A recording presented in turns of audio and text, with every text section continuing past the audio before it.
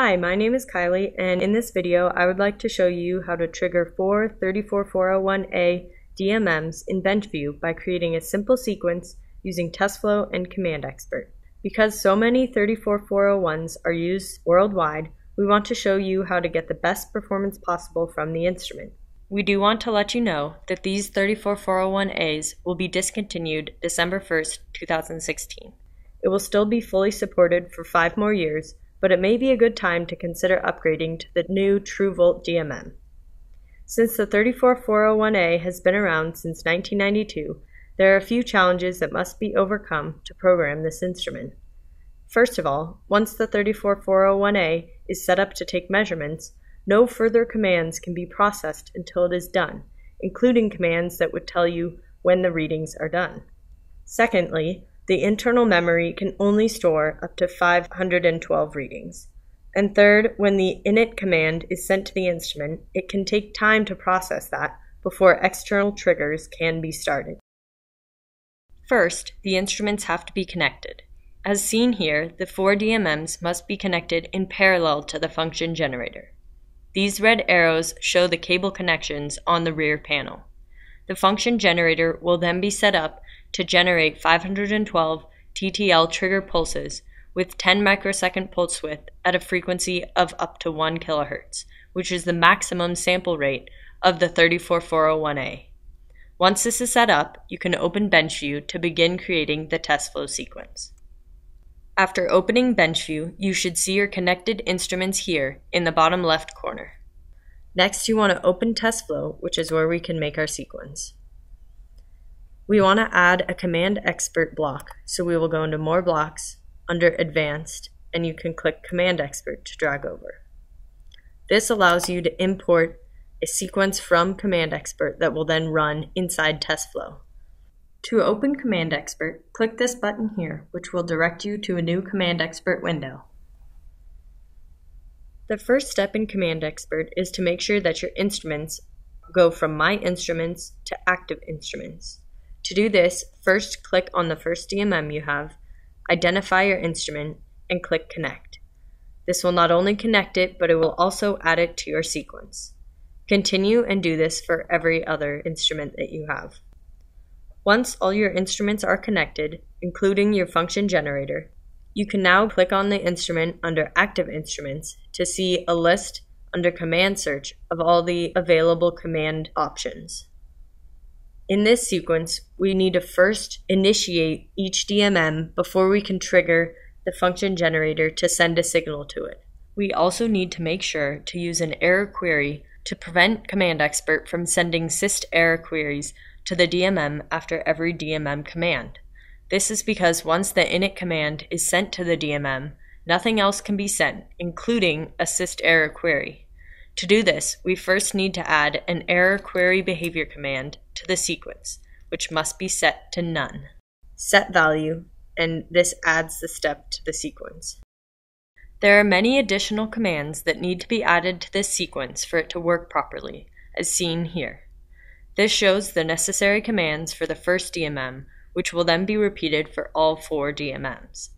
In this sequence, the first line performs an IEEE 488.3 style clear on the DMM. This resets the instrument to idle, so that if the instrument was somehow already in the wait for trigger state, it would get cleared and be ready for new programming. Then, the *CLS command is used to clear the error buffer so there isn't any confusion about new errors that might occur. Next, the sense0 auto off command is used to disable the auto zero, which will help the DMM run as fast as possible. To configure the DMM, the configure voltage DC 10 max command is used to set the DMM to DC voltage measurements and set the range to 10 volts. This also sets the resolution to be the highest range.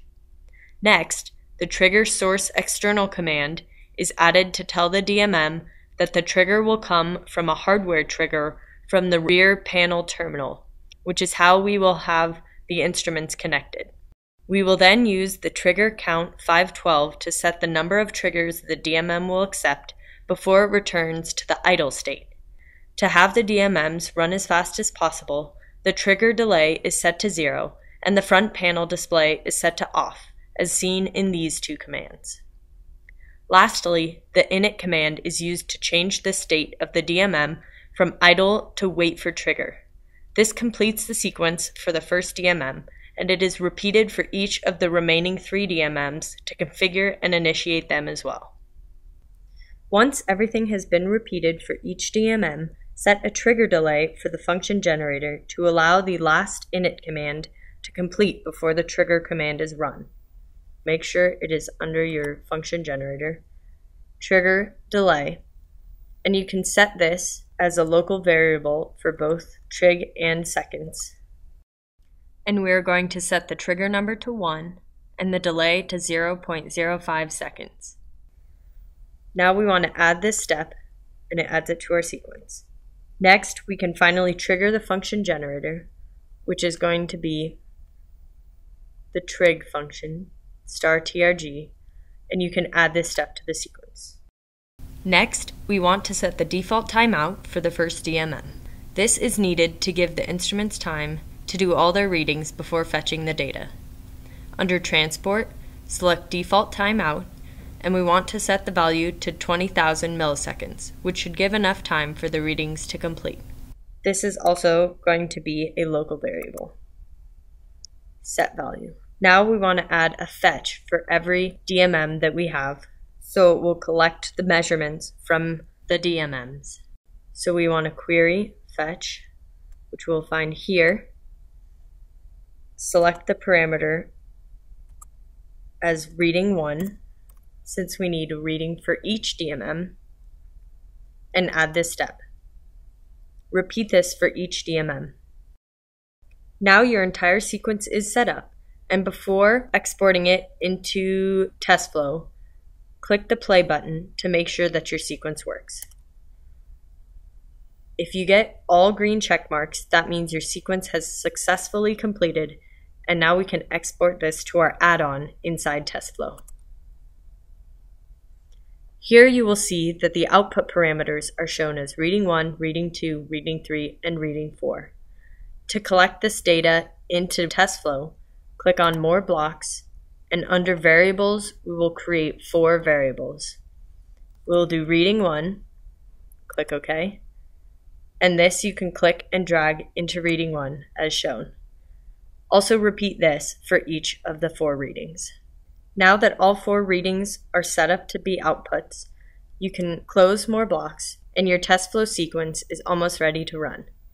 We can also go under Advanced to find Export Data, which will export the data as soon as your sequence is complete. And now we can run our sequence in TestFlow. Now it automatically brings up where your exported data is. From here, you can open any of the Excel sheets containing the data from each individual reading, or you can open the overall data file, which has links to each command expert reading inside. In BenchVue, you can also look under Results to find all the trace graphs for each reading.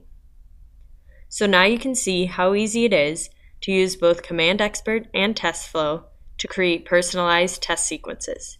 I hope you found this video helpful, and thanks for watching.